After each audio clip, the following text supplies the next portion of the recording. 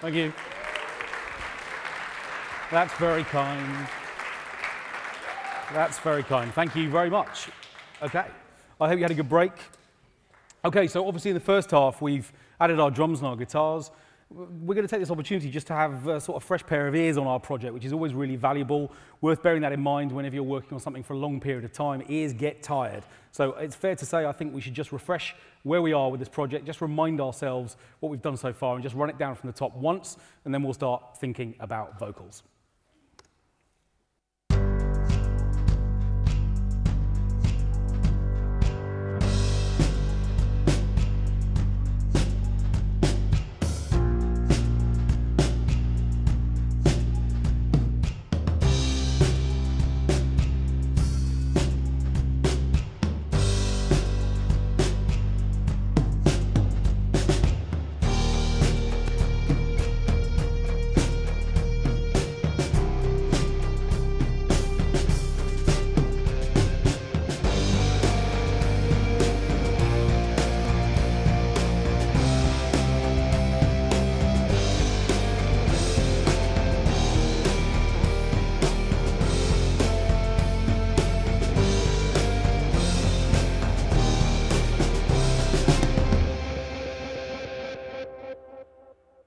Okay, so I've pulled those guitars down in volume, partly because they're too loud, but also because of what we're about to do next, which is to think about the vocal part of this track. And to help me with that, I'd like you to give a very warm round of applause to Kate, who's coming out to sing for us.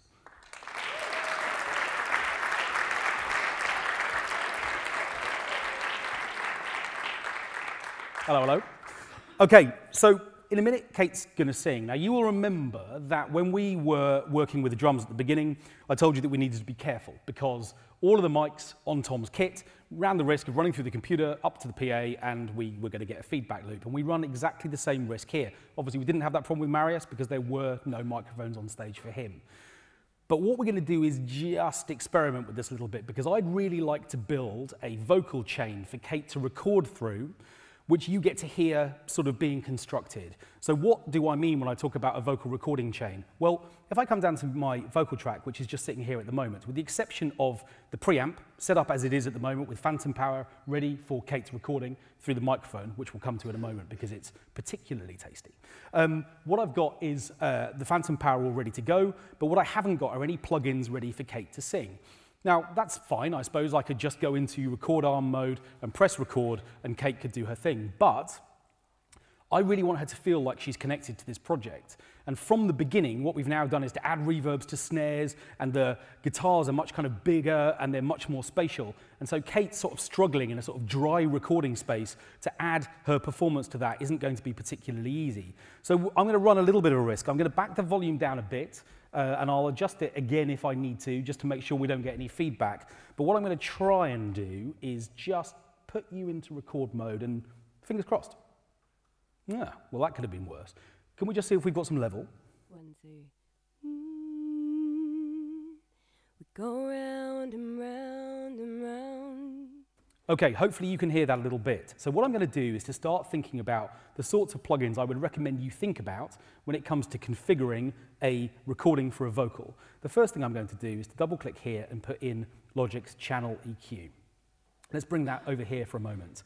I want to be able to hear the kind of sweetness which is sort of naturally in Kate's vocal enhanced even more. We've got a lot of weight and power in this song, and I kind of want her vocal to sit on top of that and provide this really airy, floaty quality, amongst other properties as well. So I'm going to just dial this up a bit, and hopefully, Kate, if you can sing for us a bit, we'll hear what the effect of this high shelf filter can do.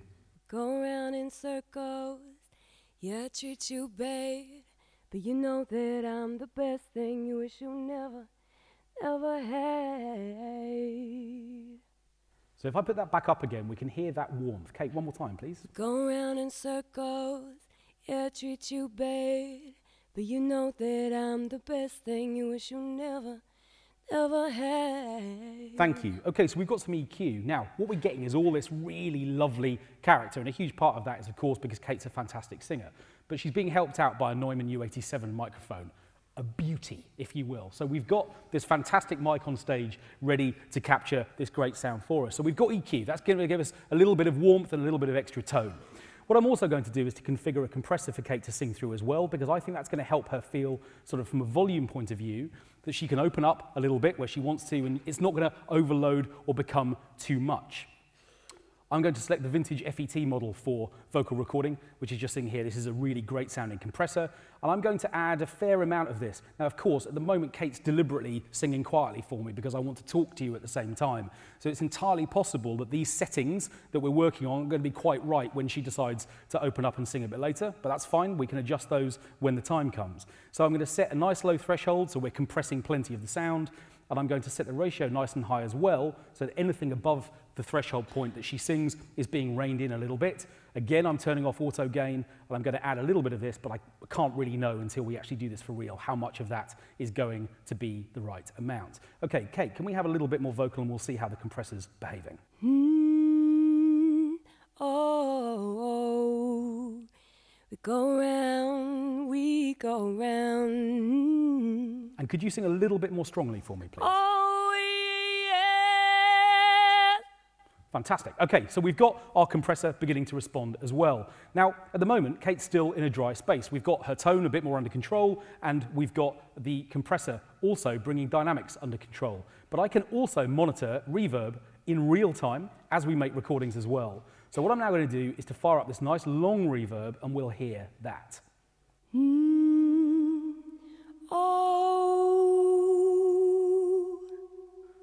That's really lovely, isn't it? Okay, let's also add one more reverb, just because I'm a bit of a reverb addict. We'll have a medium plate on this as well. A bit of that too, please, Kate. La, la, la, la.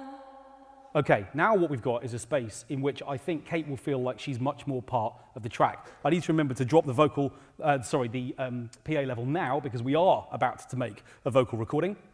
And what this is going to allow us to do is to, this channel that we've configured here is going to let us just, I hope, let Kate feel like she's part of the recording. But what I'm going to do is just make sure that the compressor is open through this recording stage. I'll make it a bit smaller so that we can see the vocal going down as well. I can resize these windows.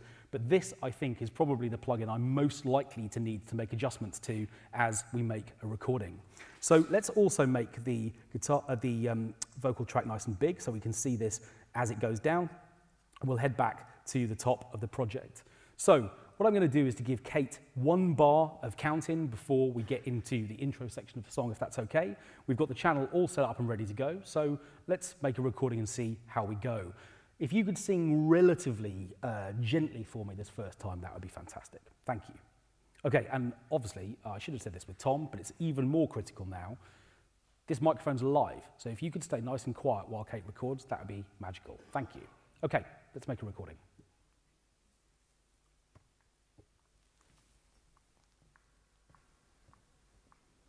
A lover's heart can be cruel.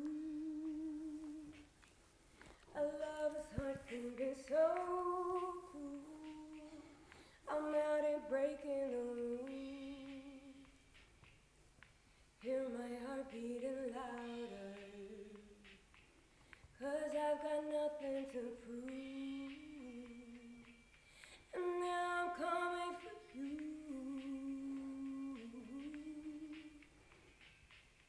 Now a storm comes like a hunter. I can feel it build in my heart. Break us, it'll take us over.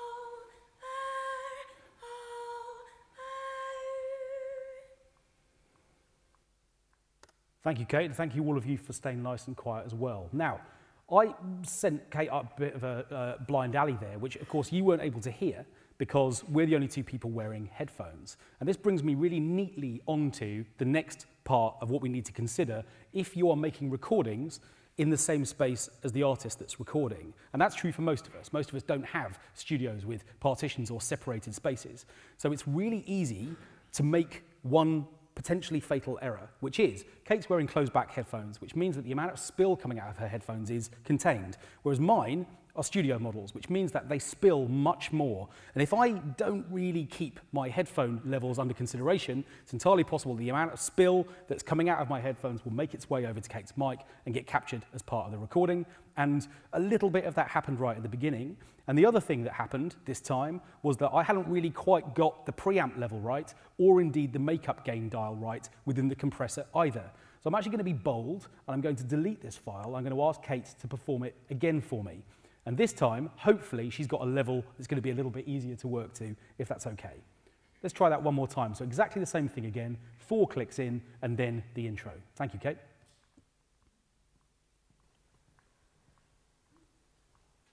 A lover's heart can be cruel. A lover's heart can be so cruel.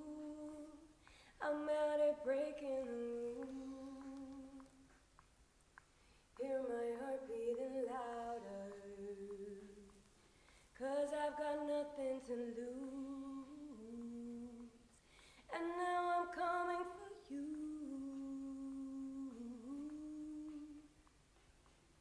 Now a storm comes like a hunter. I can feel it build in my heart. It'll break us. It'll take us over.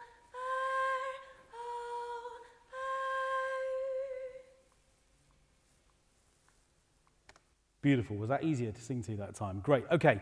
Right, one more pass. We're going to make one more recording of this. I'm going to ask Kate to sing it a bit stronger this time. I'm going to trust that my preamp settings, which I've turned up for this quieter vocal performance, are going to be okay for this louder one too. Yeah, this is the time to cough. Clear your throat.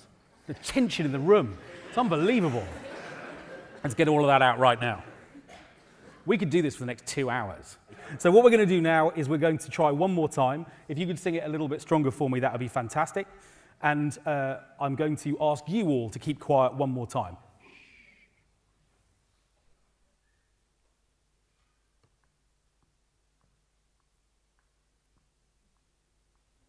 A lover's heart can be cruel. A lover's heart can be so cruel. I'm out here breaking the rules. Hear my heart beating louder, 'cause I've got nothing to lose. And now I'm coming for you.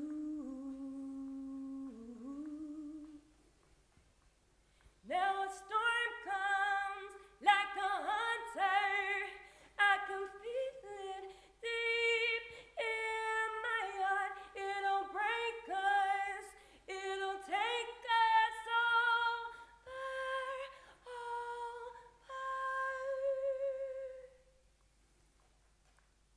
Fantastic, thank you. Okay, so we've now got a lead vocal, and I think we can do some really great things with that. So within this project, we can go back to the beginning. I'm just going to close these down. Now, before when we looked at recording multiple takes, we were in cycle mode, but you can see that this time I pressed stop and went back to the beginning, but Logic has still recorded those into a separate take folder. And I'm going to repeat the same trick that I did with Marius, which is that I want to duplicate this part because Kate and I have also talked about maybe adding some harmonies to this project as well.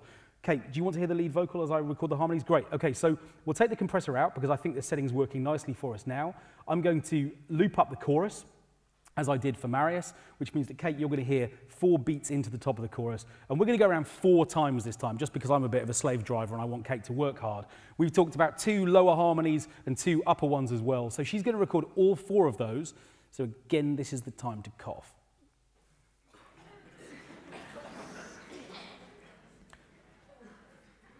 Comedy coughing, great. Okay, so we'll go around this if we can, just 4 times. Of course, absolutely. So we're going to just check this through. Let me know when you're ready, okay?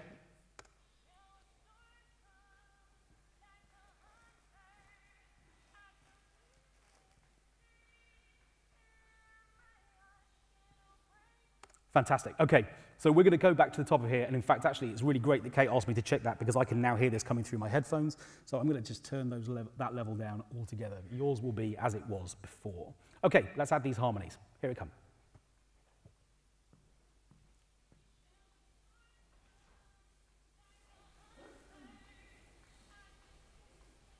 Deep in my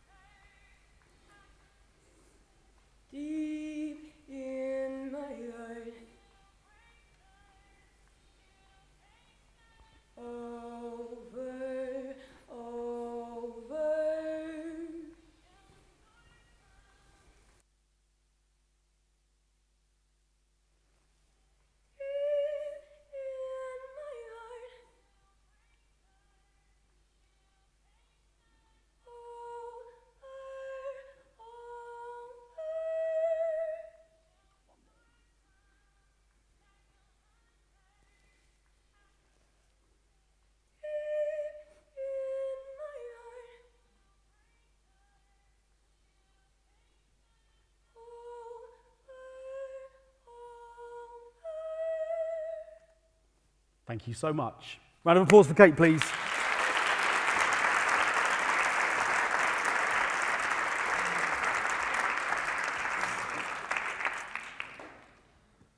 Yeah, there you go. Relax again now. Fine. Okay, so what I've done is to mute the harmonies. We're going to come to those in a little while. What we're going to do now is to focus a little bit more on this lead vocal performance. Now, again, as I said a moment ago, we've got takes recorded within this particular project, and we saw with the guitar recording with Marius that we can take 2 takes and very easily double track them and have them both work within the same project. Well, I don't want to do that with Kate. What I want to do instead is to choose my favorite takes for different parts of the song.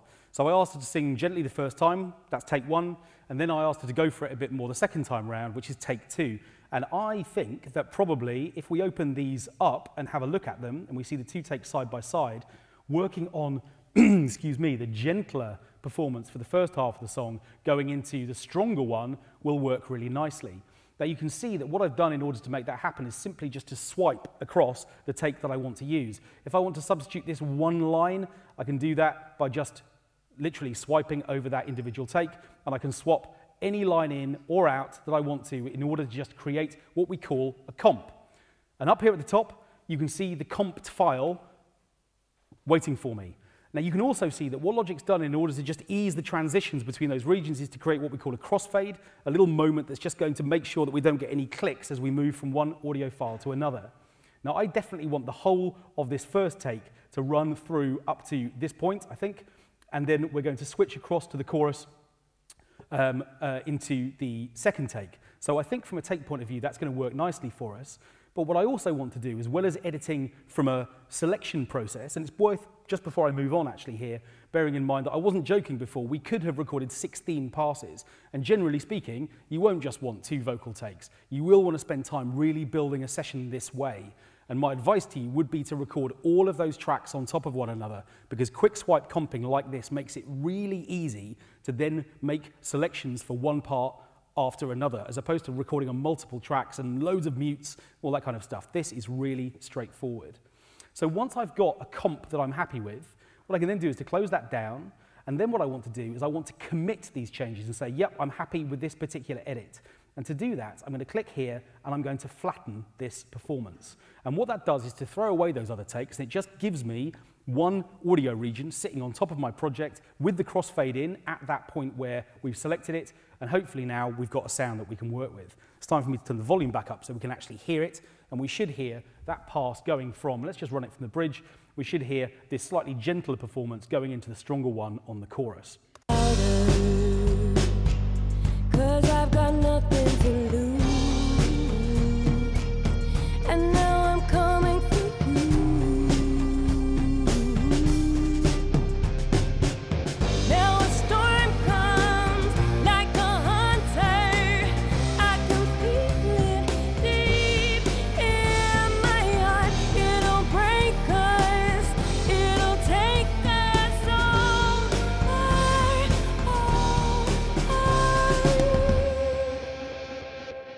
She's good, isn't she? Okay, so we've now got this fantastic lead vocal which we can begin to craft in a whole range of ways. Now, Kate is obviously a professional singer, and it's fair to say that I could live with this performance the whole way through, but it's also true that if we were working with singers who maybe were a little bit less secure in their pitching, one thing we might want to do would be to begin to explore the idea of working with tuning a vocal. Now, earlier on, we looked at what we can do with flex time when it comes to working with drum parts. And if I open up flex mode on this performance, what I can see is that there's a dedicated flex mode specifically called flex pitch, which is for exactly what I'm talking about. And if I select this, Logic very quickly is going to go through and produce a pitch line having detected the pitches that have gone into Kate's performance. Now I can see those a little bit here. I've got this kind of overview display, but if I select the edit button here, what I've got a chance to do if I select track is to see the waveform. Let's just make this a little bit smaller so we can see it clearly. And then what I can do is to go and find that detected pitch and overlay it on top so we can see very clearly how Logic has assessed the pitch of Kate's performance and where it's put it. So in other words, this piano roll display on the left-hand side is showing me where Logic has detected these pitches so that we can begin to make edits to those if we want to. So I'm going to solo this vocal part, and we'll just have a listen to it and just begin to see how the pitching is. A lover's heart can be cruel. A lover's heart can be so cruel. I'm out here breaking the rules. Hear my heart beating louder. Okay, so let's just focus on that particular section. What do all of these lines actually mean? Okay, well, let's select one note, like this one. If I click on it, it's going to make a noise, and I can hear the formants, the individual components that make up that particular note. And you can see it highlighted up on the screen there as well as a wavy line. Now, the first thing to say is that, and I can probably make this even larger so we can see it even more clearly, the first thing that's happened is that Logic has detected this pitch as very nearly sort of being a D. It's somewhere between D and E flat. And the reason I can see that is because I can see the line between those two pitches, but I can also see that this block of sort of analysed pitch is slightly above the bottom layer. In other words, this note is slightly sharp if it's supposed to be a D, and it's slightly flat if it's supposed to be an E flat. And what I can do is to make really tiny microscopic adjustments to pitching based on the nodes around the edge of any individual note. So I've got 6 little nodes in the corners of each of these, and what they do is to allow me to adjust different parameters. So in the top left-hand corner, I've got what's called pitch drift. How does this note bend in from the previous one?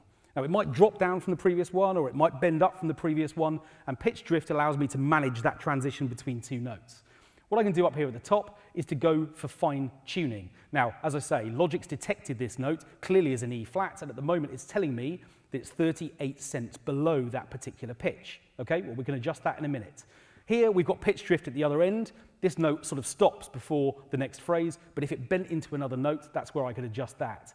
Here I've got control over vibrato, and that's what the main part of this wavy line is. Kate's got amazing control over vibrato. What tends to happen with singers is that they'll establish a note and then they'll begin to introduce pitch variation, which we call vibrato, and you can see the wavy line and the height of that is showing me how much vibrato I've got in this note, and then I can make adjustments to it if I want to.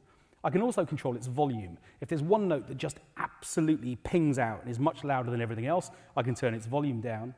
But also, more usefully, if you suddenly get to the end of a phrase and your singer is running out of air, it's a nice way of being able to just boost the volume of things that maybe have just tailed off a little bit.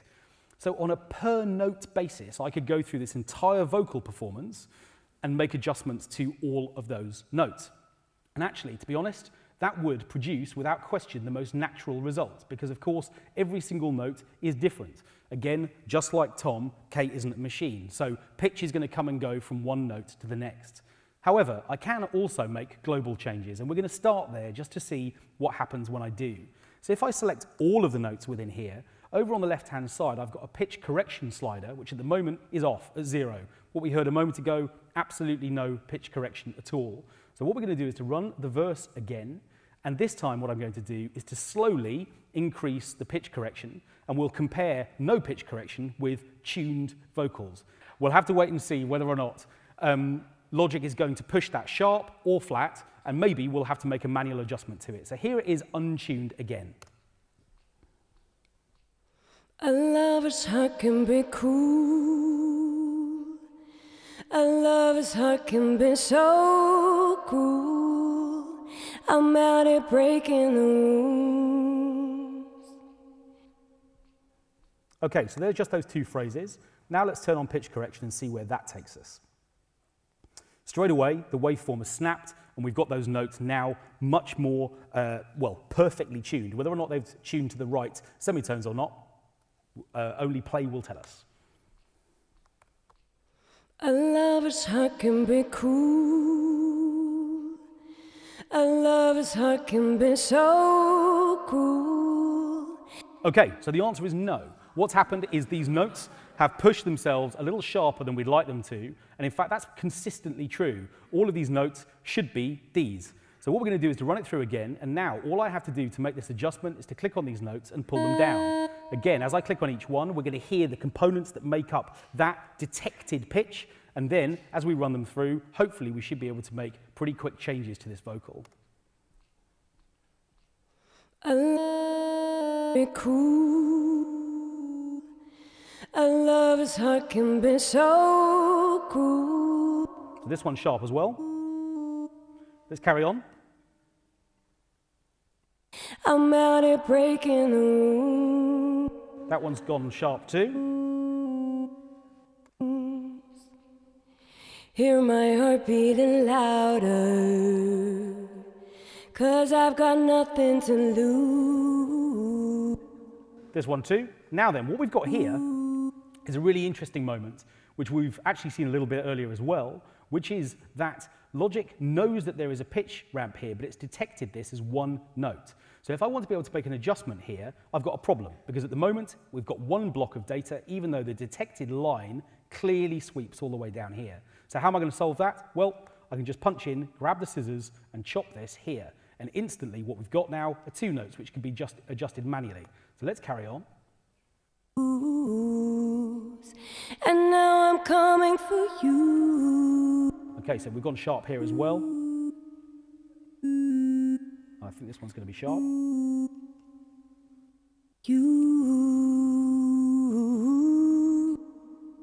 Twitchy on that note there. Now a storm comes like a hunter. I can feel it deep in my heart. It'll break us. It'll take us so far. Okay, so I've got one little adjustment to make here as well. There we go. Okay, now, I've obviously been describing what I've been doing as I've been going through, but you can see how quickly it's possible to take a vocal like this and put it in tune. I think now probably our lead vocal's absolutely bang in tune. But what we're going to do now is to look at what happens when we make another adjustment. So I'm going to just make all of this a little bit clearer so we can see more of these notes at the same time. I'm going to select all of them once more. And this time what I'm going to do is to come down to the vibrato function here, and I'm going to just pull this down all the way to 0. Okay? Now what this is going to do is to remove Kate's vibrato altogether. Now this is obviously not going to produce a particularly natural result, because now we're going to sort of just pretend that she's sort of like a talk box, something which, an instrument which is almost controllable like a keyboard. Let's just hear what that sounds like. A lover's heart can be cruel. A lover's heart can be so cruel. I'm out here breaking the rules. Hear my heart beating louder. Okay, so this is the production trick that's kind of gone in and out of favor for the last 20 years. If you decide that this is something that you want to bring to your productions, either to individual little components or to an entire lead vocal, please don't do that. We've heard it, right? Okay, but nevertheless, if this is something you want to bring to your production, then obviously this is an area where you can get really creative with breaking up little bits of vocal, maybe resampling them and flying them back into your project. I'm going to put the vibrato back in, but I'm going to maybe just rein it a little bit down to, I don't know, 3/4, something like that. So now let's hear this vocal, and what I'm going to do is just to make an adjustment to its level overall as well, from a compression point of view, just to get a rough sense of what I can do in trying to sort of balance this vocal part within the track from exclusively working with compression. A lover's heart can be cruel. A lover's heart can be so cruel. I'm out here breaking the my heart beating louder, 'cause I've got nothing to lose. And now I'm coming for you. Now a storm comes like a hunter. I can feel it deep in my heart. It'll break us. It'll take us.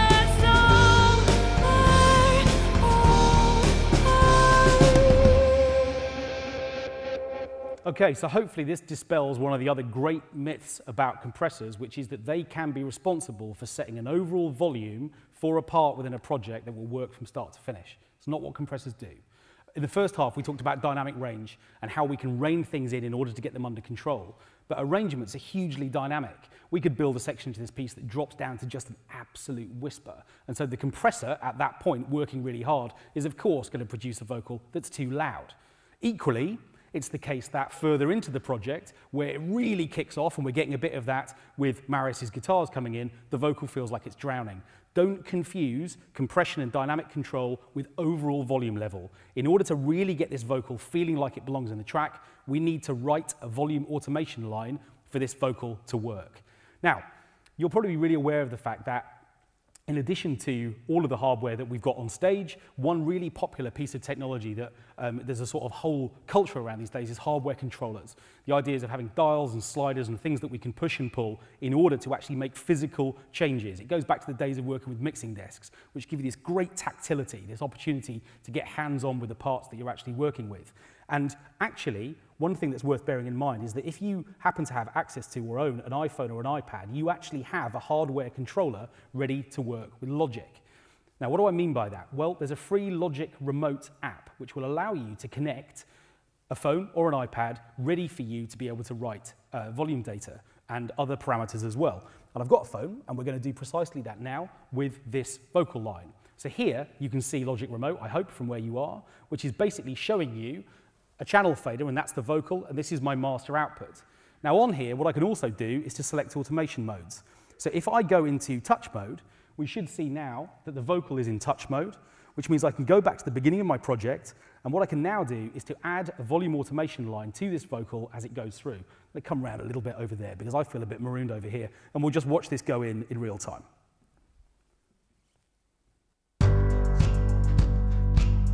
A lover's heart can be cruel. A lover's heart can be so cruel. I'm out here breaking the rules. Hear my heart beating louder, 'cause I've got nothing to lose. And now I'm coming for you.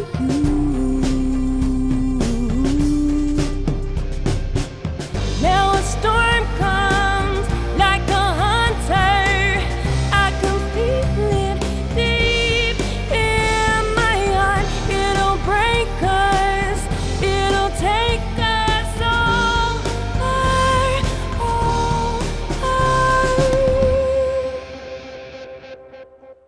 Okay, that's pretty cool, right? Okay, so what I've got now is this volume automation line, which is running through. Now, it's not going to be perfect from start to finish by any means, but what it does is to give me a rough shape of the vocal. And if you were in any doubt as to whether or not compressors could do this automatically, hopefully there you've got your answer. They aren't the same thing, a really common mistake that people make. Now, of course, this isn't perfect, and there are things that I might want to change about it, and we'll come back to that in due course. So what I'm going to do is to, again, protect my automation data, go back into read mode, and then I'm going to close down automation mode altogether. Now, we also asked Kate to produce 4 different harmony parts for us, and what I'm going to do really quickly is to copy exactly the trick that I did with Marius's guitars. We're going to unpack these to new tracks. That's going to copy the compression and EQ treatments that we set up on this part, which I think are going to work really nicely. What I'm then going to do is to create a track stack really quickly from these, so that we've got all of the backing vocals being controlled sort of under one roof, and we'll call this backing vocals. What I can then do is to close this down. We can add more reverb if we want to, although there's plenty already on here. We could add a secondary EQ treatment. What I want here is a tone that's going to feel thinner than the lead vocal. I don't want these to be fighting the lead vocal. So what I'm going to do is to scoop out some of the bottom end. I'm also going to just notch out anything that feels like it might get a little bit too much in the sort of upper mid-range, and we will leave the top end in as at the moment just to sort of create this nice sort of floaty vocal. So in 2 or 3 quick little steps, we've now got a stack of backing vocals which we can balance against the lead vocal in the chorus. Let's just set a rough level for those by running the chorus section and using the volume fader for this track stack. Now a storm comes like a hunter. I can feel it deep in my heart. It'll break us, it'll take us over. try that in the project as well and see how they sound together. Now a storm comes like a hunter. I can feel it deep in my heart. It'll break us. It'll take us over.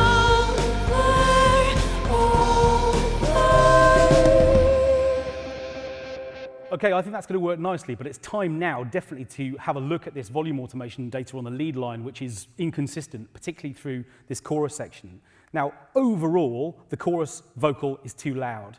And there's a really neat little tool here called Volume Select Tool, which I can access just from the toolbar. I can select a whole range of automation nodes, come back to the pointer tool, and just drag the whole lot down to make the whole of this section quieter without affecting the volume of what happened up to that point. Let's just try that now. Now a storm comes like a hunter. I can feel it deep in my heart. It'll break us. It'll take us over.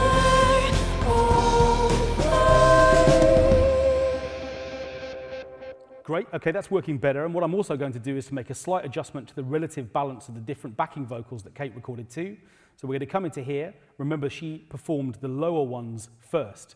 So what I'm going to do is just to go and find these individual tracks on the low harmonies. I'm going to just pull these volumes down a little bit so we've got a balance slightly more favoring the upper harmonies. Okay, so very quickly, by asking Kate to go into cycle record mode, we've been able to create this kind of stacked backing vocal effect. And of course, what we could also do would be to add more or think about spacing those out across the stereo field as well, something we'll also come back to. So what we've got now is a project that's just beginning to feel like it's getting somewhere. We've got drums, we've got guitars, and we've got our vocals. Let's have another listen before we move on to the next stage.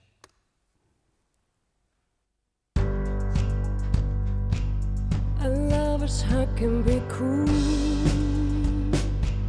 A lover's heart can be so cruel. I'm out here breaking the rules. Hear my heart beating louder, 'cause I've got nothing to lose. And now I'm coming for you. Now a storm comes like a hunter. I can feel it deep in my heart. It'll break us. It'll take us over.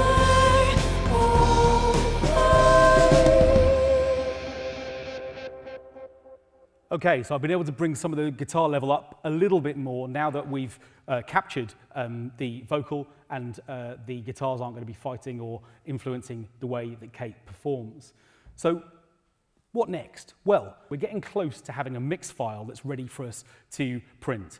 I'm going to have one more listen through and just check that there isn't anything that I want to adjust, and we'll make those adjustments in real time, listening out for tone and volume and dynamics changes, things that we might just want to make tweaks to before we commit our mix file. Let's have a listen.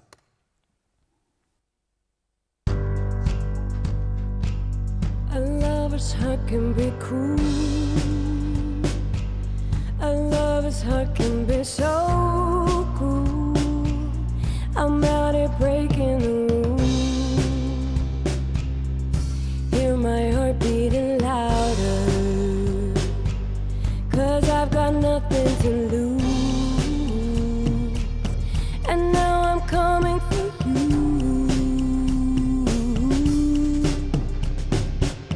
Now a storm comes like a hunter. I can feel it deep in my heart. It'll break us. It'll take us over.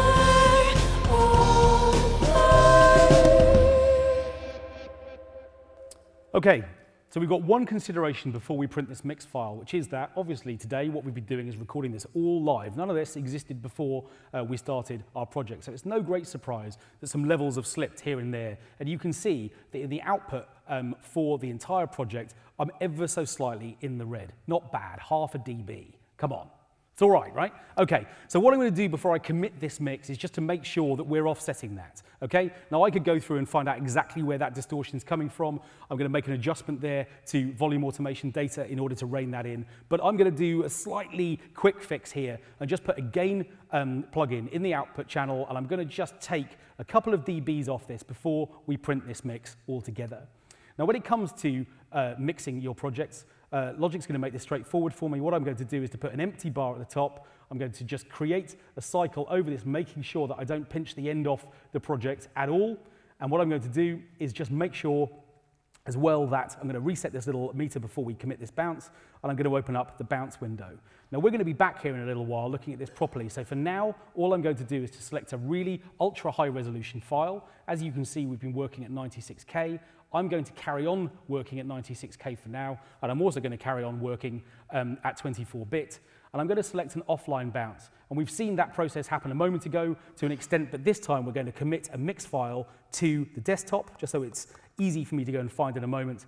I'm going to press bounce, and Logic's just going to sprint through and produce another offline bounce for me so that I've got this quick mix file created for me ready to go into the next stage. So whilst that's just finishing up, let's talk about what that next stage is. What we've got next is this idea of what happens when we go into the mastering of a particular piece of music. I'm just going to save this project, and I'm going to close it, and we should find that we've got a mix file ready to work with sitting up here in the top right-hand corner. And actually, as we're here, let's now immediately just start a new project as well. I'm going to select one audio track, because that's all we need this time, and I'm going to press Create. At the beginning of the project, File, Import, and we're going to go and grab that audio file, which is sitting on the desktop right here, ready for us to work with. Now, when I import a new audio file, because this has been created within Logic, it's even asking me, even though it's an audio file, whether or not I want to import the tempo data, which is great, I definitely do. I'm not so worried, however, about the markers, so I'm not going to worry about those for now. So let's make this nice and big so we can see this file really clearly, and we should see the waveform that's gone into our mix file. Okay, so what exactly is mastering? Well, let's talk about mastering in a more typical form than working with a 1-minute bit of song. Generally, what mastering engineers do is to try and consolidate and bring together a number of different pieces of music. You'll probably know that lots of pop records these days are made with producers in different countries. So even though the same artist is at the center of those projects, different producers working in different studios, different countries, all over the place, are producing their take on the sound, their approach to songwriting. So it's going to stand to reason I've been encouraging you to think about the originality in your own music, and we'll talk some more about that in a while too. So if those producers are doing their job, of course it stands to reason that the tone and the volume shaping and the overall level of all of those separate tracks isn't going to be the same. So what mastering, first and foremost, is bringing a whole number of pieces of music together and making changes to them so that as a body of work, they make more sense. Now, the same thing's true with compilation albums. If you suddenly decide that you want to put a compilation album together with tracks from the 60s where people weren't pushing the volume of tracks nearly as much as they do today, you're going to need to make balances and adjustments to those tracks so that they feel like those pieces of music belong together. So at the most basic level, what mastering does is to allow you to take lots of different pieces and make them feel like they work well together. However, that's not the whole thing. It's also fair to say, there's no getting away from the fact that we tend to associate volume with quality. This is a really important point. If you go to a gig, it's loud, because loud is impressive. You'll all have done this, either with your teachers or your friends. You'll make a piece of music that you're really proud of, and they come into the room and you say, oh, you've got to listen to this. Do you turn it up or down? Yeah, always up. Come on, let's have it. I have this with my students. I always know which pieces of music they're proudest of because they blow my heads off with it. It's like, get this. Whereas the ones they're not quite so happy with, you know, just quietly. Okay, so we associate volume with quality. It excites us. Loud volume excites us, but it's also slightly competitive. It's fair to say, I'm afraid, that when we listen to a loud piece of music followed by a quieter piece of music, subconsciously it's easy for us to, I'm not saying it's right, but I'm saying it's easy for us to assume that the first piece is better than the second.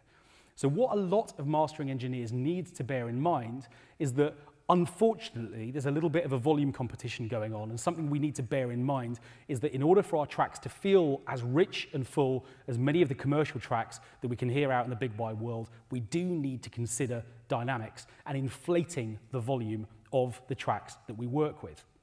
So, what does it mean to actually put together a mastering chain, and what sorts of plugins might we want? Well, let's build a chain right now so we can begin to explore some of these concepts. First of all, what I'm going to do is to come and build or put at the very top of my chain an EQ.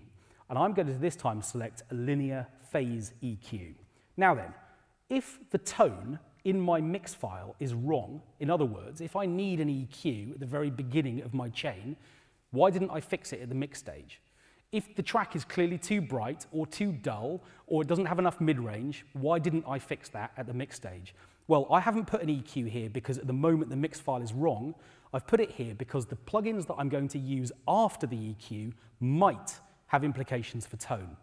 So in other words, when we start working with compressors and when we start working with limiters to get the volume into our track a little bit higher, it could be that the bottom end of those tracks springs forward a little bit. It could be that the top end springs forward, and what we need to do is to make an adjustment to tone. But right now, if I immediately think, you know what, I know this track is too dull, for instance, I should really go back to my mix project and fix it there. It's going to be much easier for me to make really choice settings than it is at the mix stage than it will be to try and fix things at the mastering stage. So why have I picked linear phase EQ rather than channel EQ? Well, it's exactly the same plugin in terms of its components, in terms of the way that things are set out. But what the linear phase EQ is to preserve phase all the way through its processing. What that actually means is that Logic has to look ahead a little bit. When I press play, it's going to buffer this sound. It's going to take it into the linear phase EQ and just think about it to preserve that phase. So this is a plugin you could use and should use at the mastering stage, but I would avoid it when you're tracking and working at the recording stage because it's going to hold you up and introduce a little bit of latency. So we'll come back to the EQ if we need to in due course. The second plugin I'm going to use is a form of compression. But rather than working with stereo compression, what I want to do now is to break down the individual frequency bands of my project and have the option to be able to compress those individually. Well, what does that mean? Well, if I select the multipressor, we'll be able to see. This is a multi-band compressor, which basically means I can compress the bass differently from the lower mid-range, differently from the upper mid-range, differently from the treble. So in other words, I can select different frequency areas, and we'll hear those in a moment, and make absolutely bespoke choices about how dynamically I want them to respond. Now, the reason why that's important is that if I use stereo compression at this moment, it's entirely possible that the compressor is going to see the kick drum or the bass line, and it's going to respond, which means that the vocal, the hi-hats, and all of the frequency content at the other end of the spectrum are going to respond because there's one compressor across the entire frequency range. The multi-band compressor lets me break it up into different chunks, so we'll come back there in a moment as well. Next, what we're going to do is to think about that volume offset that I was talking about. We need our track to potentially be a little louder than it is right now if it's going to feel like a mastered mix file that belongs out with more commercially released tracks. So the adaptive limiter is going to be the plugin we'll turn to when the time comes for that. But as well as the plugins that actually make a difference to the sound, what I also want to do is to make sure that from a monitoring point of view, I'm also keeping tabs on the way that the project is responding. Sorry, I don't want the loudness meter. Let's just swap that out. What I want to do instead is to select the multimeter. And what this is going to let me do is to see various parameters and components of the files we go through. I'm just going to park that down here. Now, the analyzer here is going to show the frequency content of the track as it plays through. I can also see phase here and overall output volume. So that's just going to stay there, and it will keep you seeing exactly what's present in this mix file as we go. So let's just take out the adaptive limiter for a moment.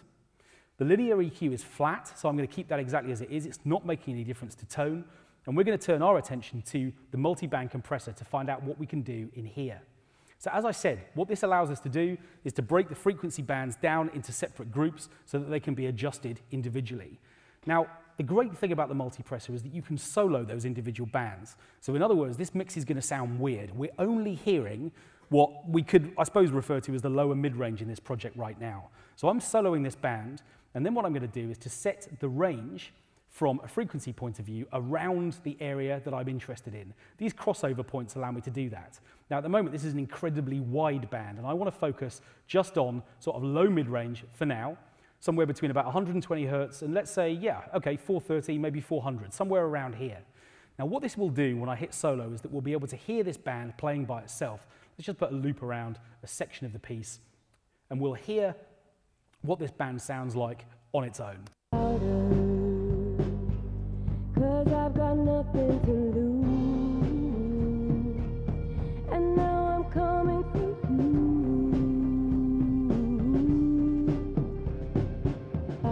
Okay, so straight away we can hear what's present in this frequency band. It's the bottom end of Kate's vocal range. We can hear the toms really clearly. There's a lot of snare in there as well, and the body of the guitars. In other words, an enormous amount of the track and its engine room in particular. Low mid-range is kind of the engine room of a track. And to show you what I mean by that, I'm going to come out of solo mode and I'm going to turn the volume of this band down. We'll make it a little bit wider, and I've just dropped its volume, and we'll hear what this track sounds like with much less volume happening in the low mid-range, and then I'll punch it back in. 'Cause I've got nothing to lose, and now I'm coming for you.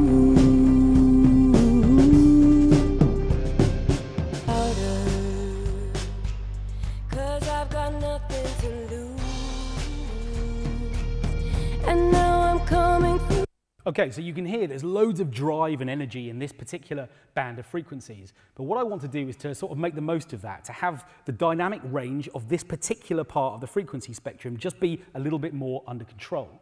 So what I'm going to do is again solo it. I'm going to drop the threshold point, which is right here, into this collection of frequencies, into the volume in this particular frequency area. And then my ratio control is here.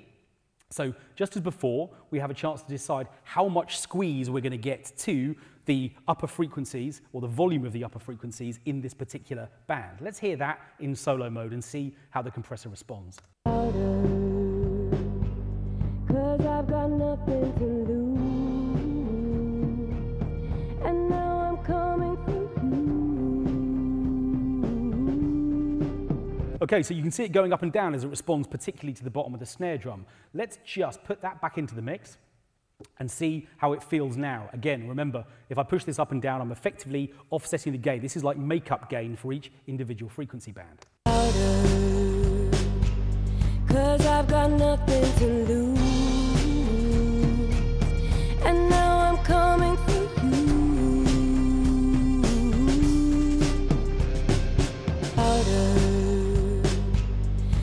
I've got nothing to lose,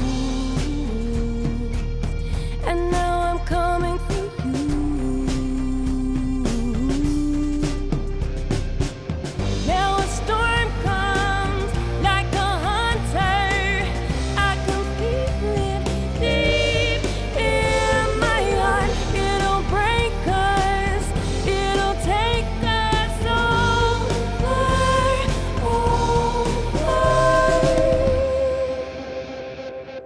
Okay, what I'm also going to do is to select the sort of upper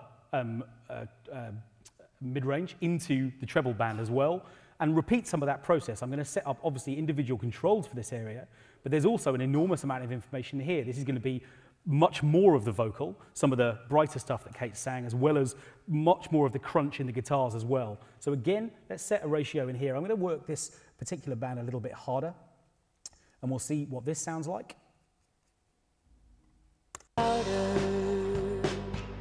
'Cause I've got nothing to lose, and now I'm coming for you.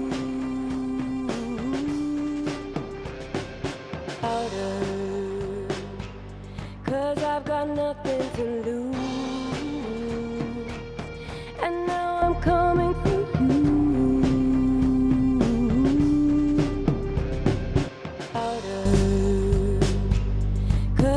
Nothing to lose, and now I'm coming for you. Now a storm comes like a hunter. I can feel it deep in my heart. It'll break us, it'll take us over.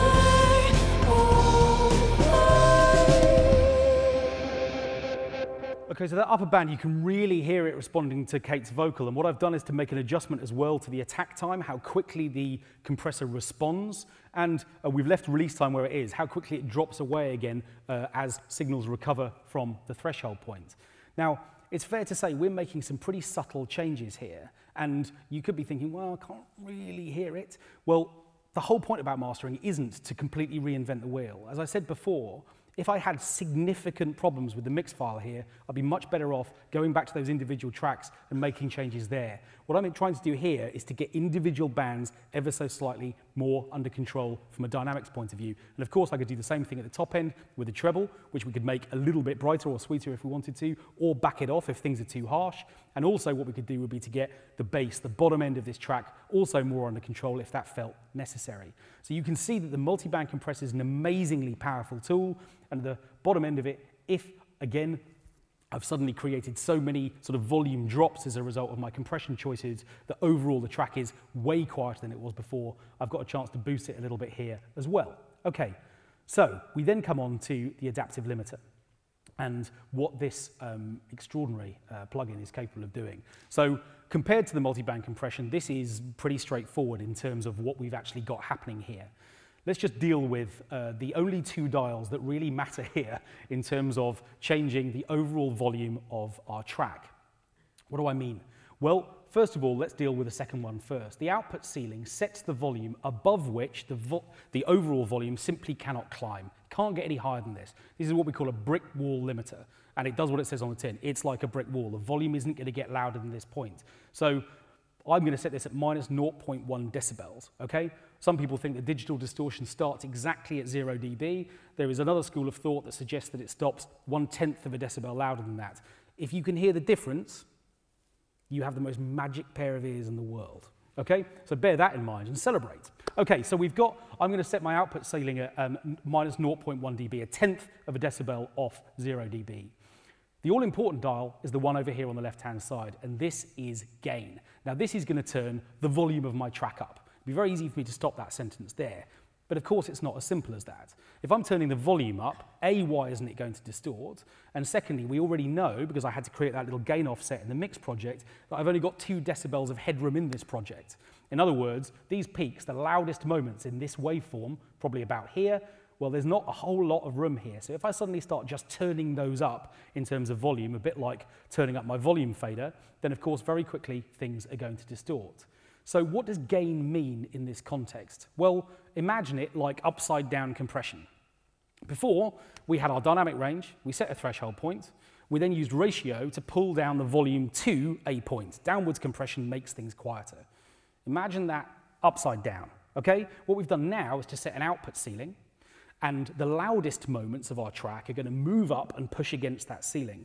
And depending on how hard we push the gain dial, the quieter moments, all of those bits in between the transients, the bits where we haven't got really attacking qualities in our sound, are going to have volume added to them.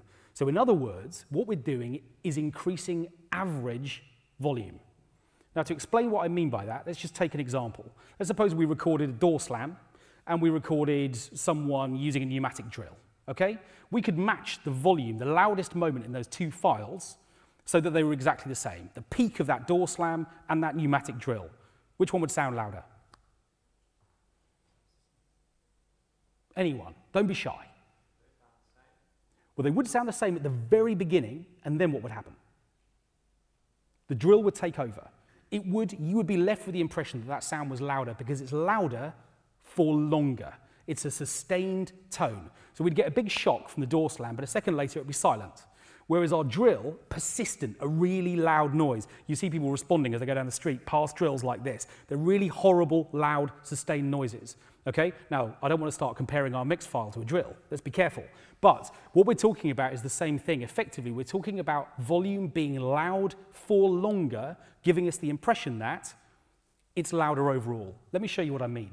If we turn the gain down to 0, what I'm going to do is I'm going to push this file up in volume as we listen back to it. Now, at the moment, remember that the loudest moment here, I think, is about 2 dBs off maximum, okay?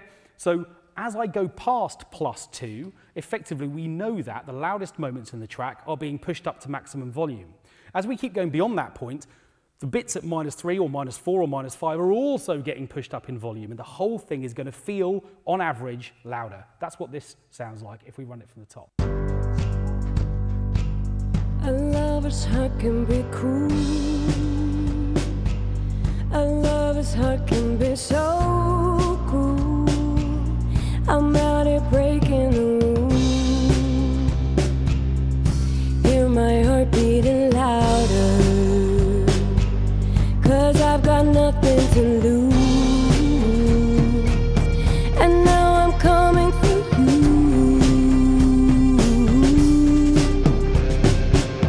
Now a storm comes like a hunter. I can feel it deep in my heart. It'll break us, it'll take us over.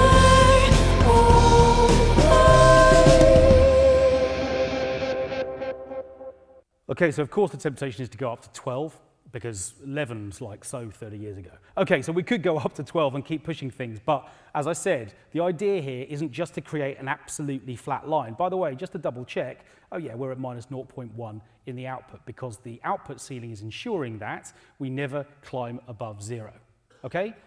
So what we're doing is we're adding gain to a point which hopefully feels like it's natural. We're not trying to introduce artifacts or distortion or push things too hard here. And it's really important that we understand that all of the nuance that's gone into the performances of the musicians that we've had on stage are captured in this mix file. It's not up to us just to decide, you know what, loud's great. We just want it to be absolutely slammed. I'm delighted to say that modern mastering convention is looking to preserve dynamics in a way that actually 20, 30 years ago wasn't really happening. What we had was just brick wall mixes. It's actually worth importing some stuff off CD from the sort of late 90s and just having a look at the waveform. You'll find it's an absolutely solid black line. Okay, this whole idea of what we call the loudness wars, look it up on Google. It's an amazing period in time. Fortunately now, what we're trying to do is to be a little bit more natural about the way that we go about our mastering processes. So keep this processor in mind. The adaptive limiter is amazingly powerful, but judge the music that you're making and work out how much of its dynamic range you want to continue to maintain. So when I've got a master that I'm happy with, obviously what I'm in a position to do is to close these windows down and get ready to bounce this again. Now, because I imported the tempo, my track effectively starts in bar 2, but I need to be a little bit careful. I don't want to chop the very beginning off it. So what I'm going to do is to come back to the beginning and just add, I don't know, a semiquaver or so, just a tiny little bit of silence so I don't just clip the very beginning of the file. And what I'm also going to do is to just ever so slightly pull the endpoint back here, and we could add a fade. Again, in the toolbox, I've got a fade tool, and I can add just a fade over this, which should just be added to the file as it goes down. So this time what we're going to do is we are going to monitor a bounce as it goes down in real time, so we can just hear this project one more time before we finish up. Just before we do though, there's one more consideration I need to make. I don't want to show off about it, but this MacBook Pro has been handling 96 kilohertz of audio streams the whole afternoon, all coming in with multi-track recording projects and all the processing that we've been doing. It's not the most compatible format in the world, okay? So at this stage, having got to this point where what I want to do now is to become a little bit more compatible with the outside world, it's now time for me to think a little bit about downscaling the resolution of this file so that it can go on CD and go into other workstations as well. So at this point, what I'm going to do is to take my full frequency file, and I'm going to take it down to 44.1 kilohertz, and I'm going to take it down to 16-bit. Now then, I need to be a little bit careful, because all of the resolution that we've been working at is just going to get chopped off, snipped completely, unless I'm a little bit careful about how I downscale the resolution of this file at this stage. So if I apply what's called no dithering at this stage, I am simply going to lose all of that additional resolution, and Logic's not going to think about how to deal with that in a way that hopefully will make more musical sense. Alternatively, what I can do is to select one of these algorithms in here, and what that will do is to switch on an engine which is going to fold down that resolution and think a little bit more carefully about the audio quality. Now, what I would say is be careful with dithering. Only use it at the mastering stage. It's not something you need to think about beforehand, but it's also absolutely worth exploring what the options are here and how they work. So we're going to create a stereo interleave file, and we're all good, ready to go. But the great thing about the way that I can work is that if I want to, I can also create MP3s and M4A files at exactly the same time. If I want to, I can hit these checkboxes, come into each of these, and make choices about the quality of the MP3s and the M4As that I'm bouncing out, and Logic will create all of them for me at once if I go through and just press the OK button. Now I want a real-time bounce, and actually I only want a full frequency file for now. So what I'm going to do is to select that option, press OK, and this time On the desktop, we can create our file name, and I like to add the all-important little mastered thing so that I know this is my master version as opposed to my mix file. A lover's heart can be cruel. A lover's heart can be so cruel. I'm out here breaking the rules. Hear my heart beating louder, 'cause I've got nothing to lose. And now I'm coming for you. Now a storm comes like a hunter. I can feel it deep in my heart. It'll break us, it'll take us over.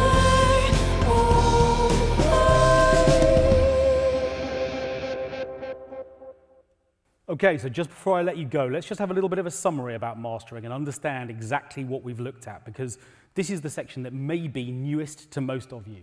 So when it comes to mastering, what are we talking about? We're talking about post-mix processing of a stereo audio file. What do I mean about that? We've got a stereo audio file, and we can add a new layer of processing at this last stage. In particular, this is a time to think about tone and dynamic shaping. We had our channel EQ ready to step in if we needed it, and I almost certainly would have made changes there, given a little bit longer, and maybe an environment more adapted to mastering. But we've also looked at the multiband compressor and the adaptive limiter. We've also got powerful metering options, which are allowing us to see exactly the changes that we're making. So we can see in the multimeter down on the right-hand side all of the content that's coming in and how it's behaving over time. And then lastly, what we're in a position to do is to start thinking about bouncing multiple audio files. So I've just chosen to bounce a full frequency file on its own, but I could also have rendered MP3s and M4A files at exactly the same time, ready for those files to go off into the distance in the way that I might want them to, either uploading to SoundCloud or sending off as email attachments. Okay, so the only thing that's really left for me to do is just to thank you enormously for coming this afternoon. But we need to be a little bit careful here as well. I don't want you to take away from this project that you need to make music that sounds exactly like this. That's not really the point of what this afternoon was about. What I'm hoping is that you'll take away from it a whole series of techniques that you can creatively apply to your own projects, whether that's the editing tools we looked at, the production tricks we used, the mix techniques that we went through, or just focused on this mastering section at the end. What we've got within Logic is this amazingly creative tool set, regardless of the musical genres that you favor. And hopefully this afternoon you've had a chance to see some new tricks which will enhance your own productions. Thanks so much. I'll see you again soon.